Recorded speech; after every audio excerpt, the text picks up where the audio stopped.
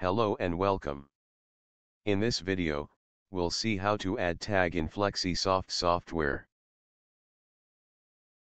We add tag to link from our HMI application back to the PLC and essentially creating a link through our network which is going to pull the values from the PLC in case of display and send the value back to PLC in case of a button or any kind of entry. Let us see how to add tag in Flexisoft software. Create a new project in Flexisoft software as per hardware selection. Here I am using FP4070TN series HMI. There is project list on left side of your screen. There you can see tag in project list.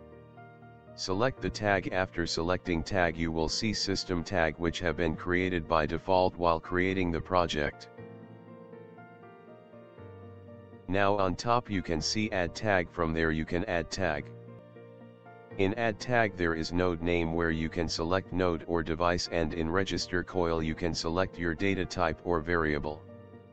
There is tag name which is used to assign name to data type or variable. After assigning all this you can add the tag and close this window. Now you can see that tag has been added.